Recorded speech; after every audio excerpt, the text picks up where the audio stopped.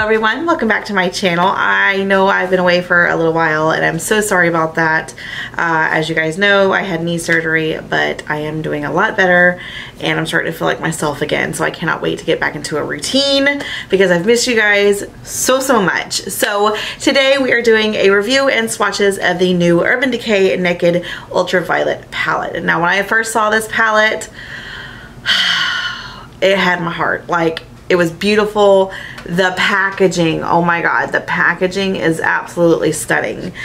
But we have a lot to cover and unfortunately this one kind of broke my heart. So if you guys want to find out why, then just keep watching. Alright, so before we get into all the details, I'm going to go ahead and start with swatches. So I will be right back.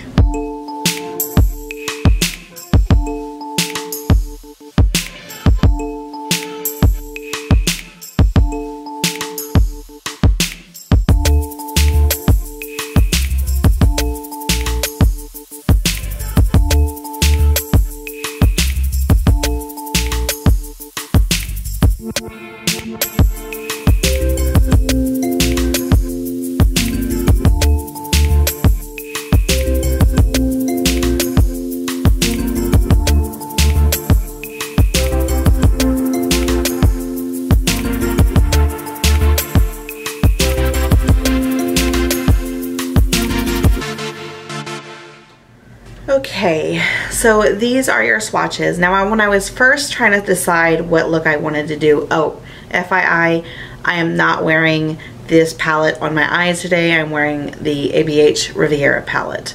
Anyways, when I first did my swatches to try and figure out what kind of look I wanted to do, they actually did not swatch this good. They were really light and I had to go over them probably about 2-3 times.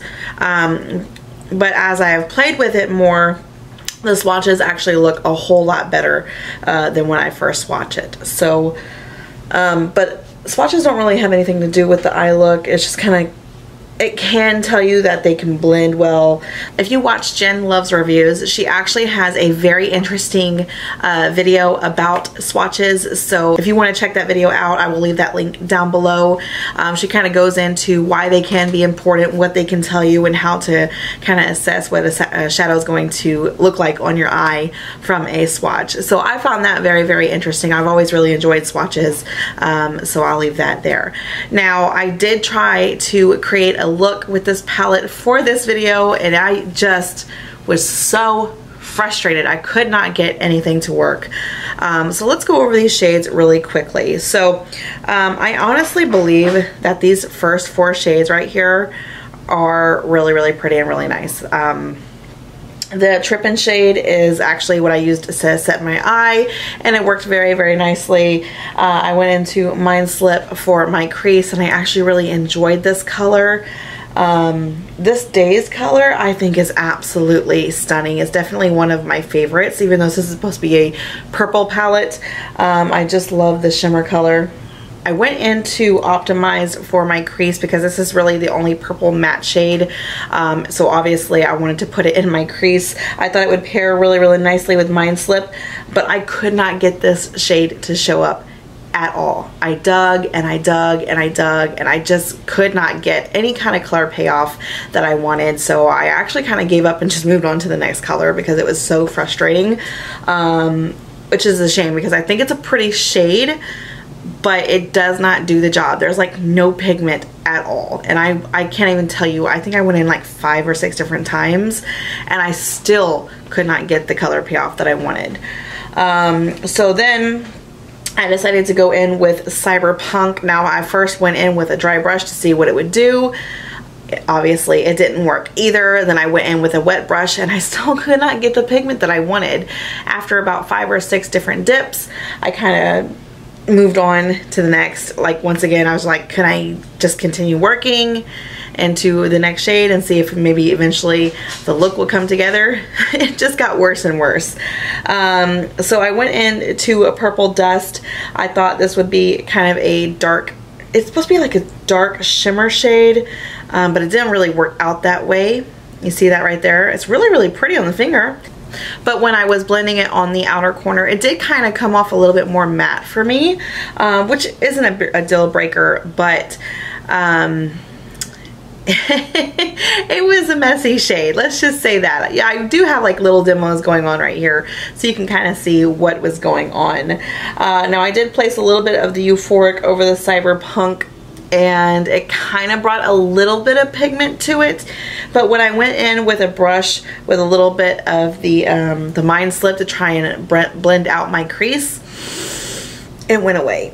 It like completely disappeared on me, and I just scrapped it. At that point, I was just so frustrated. I didn't want to work with anything else. And yeah, bottom line, just from doing that one look and playing with that many colors and being frustrated so much where I'm having to dip into 5 to 6 times, I'm already done with this palette. And that is so sad for me to say, because I was looking forward to this. I am a big Urban Decay fan. Like, I use their primer potion all the time. I have their Naked Cherry palette, love it. I have their Naked Honey, love it. I have the Naked Heat, and I love that as well. So I thought that this would definitely fit right in with my collection. I love purples, and I am sad to say that I was completely disappointed. This is a total miss, not worth the money. Like, I'm definitely gonna have to return this. I was looking up return policies on Sephora, and luckily I'm still able to do it. Otherwise I would be out money, because there's no way I would want to use this palette again, because it was that much of a disappointment and so hard to work with. Like, even I think an expert with makeup would find this difficult to work with, so it wouldn't be just me, in my personal opinion.